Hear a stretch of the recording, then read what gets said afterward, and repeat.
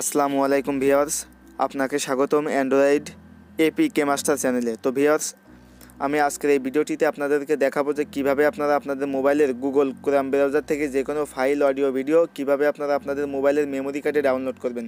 তো ভিডিওটি শুরু করার আগে আপনাদের কাছে একটাই রিকোয়েস্ট থাকবে, আপনারা যদি আমাদের চ্যানেলে নতুন এসে থাকেন তাহলে অবশ্যই চ্যানেলটি সাবস্ক্রাইব করবেন এবং নিত্য নতুন টেকনোলজি ও অ্যান্ড্রয়েড রিলেটেড ভিডিও পেতে পাশে থাকা বেল আইকনটিতে ক্লিক দিয়ে রাখবেন। তো ভিউয়ার্স, এবার আসি মূল কথায়। তো আপনারা যারা আপনাদের মোবাইলে গুগল ক্রোম ব্রাউজার অ্যাপসটি ব্যবহার করে থাকেন তারা একটা বিষয় খেয়াল করে দেখবেন যে গুগল ক্রোম ব্রাউজার থেকে কিন্তু কোনো ধরনের ফাইল, অডিও, ভিডিও আপনারা কোনো কিছু আপনারা ইন্টারনেট থেকে ডাউনলোড করে কিন্তু আপনারা সেটা মেমোরি কার্ডে আপনারা সরাসরি ডাউনলোড করতে পারেন না। তো আজকের এই ভিডিওটিতে আপনাদেরকে দেখাবো যে কীভাবে আপনারা যে কোনো ফাইল, অডিও, ভিডিও আপনারা কীভাবে গুগল ক্রোম ব্রাউজার থেকে সরাসরি মেমোরি কার্ডে ডাউনলোড করবেন। তো এই জন্য ভিউয়ার্স, আপনাকে সর্বপ্রথম আপনি আপনার মোবাইলের যে প্লে স্টোরে চলে যাবেন। প্লে স্টোরে চলে যাওয়ার পরে আপনারা সার্চ বক্সে লিখবেন যে ক্রোম ব্রাউজার। তো আপনারা ক্রোম ব্রাউজার অ্যাপসটি সর্বপ্রথম এখানে আপনারা ওপেন করবেন। ওপেন করার পরে ভিউয়ার্স, আপনারা এই গুগল ক্রোম ব্রাউজারটি সর্বপ্রথম আপনারা আপডেট দিয়ে নেবেন।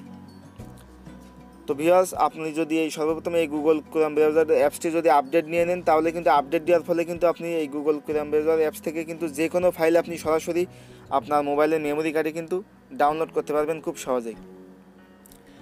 আমি আবার বলে রাখি, আপনারা যদি গুগল ক্রোম ব্রাউজারটা যদি আপডেট না দেন তাহলে কিন্তু কোনো ধরনের ফাইল কিন্তু আপনারা সরাসরি মেমোরি কার্ডে গুগল ক্রোম ব্রাউজার থেকে কিন্তু ডাউনলোড করতে পারবেন না। তো আমি আমার এই মোবাইলের যে গুগল ক্রোম ব্রাউজারটি আছে এটা আমি সর্বপ্রথম আপডেট দিয়ে নিচ্ছি।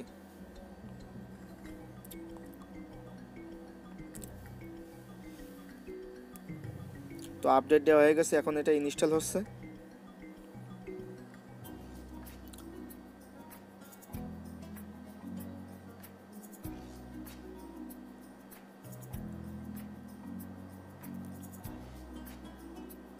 তো আপডেট হয়ে গেল। তো আপডেট হওয়ার পরে আপনারা আপনার মোবাইলের গুগল ক্রোম ব্রাউজারটি ওপেন করবেন। তো আমি এখান থেকে প্লে স্টোর থেকে চলে যাওয়ার পরে আমার ফোনে যে হোম স্ক্রিনে আপনারা গুগল ক্রোম ব্রাউজার অ্যাপসটি দেখতে পাচ্ছেন, আমি এখান থেকে গুগল ক্রোম ব্রাউজার অ্যাপসটি ওপেন করছি।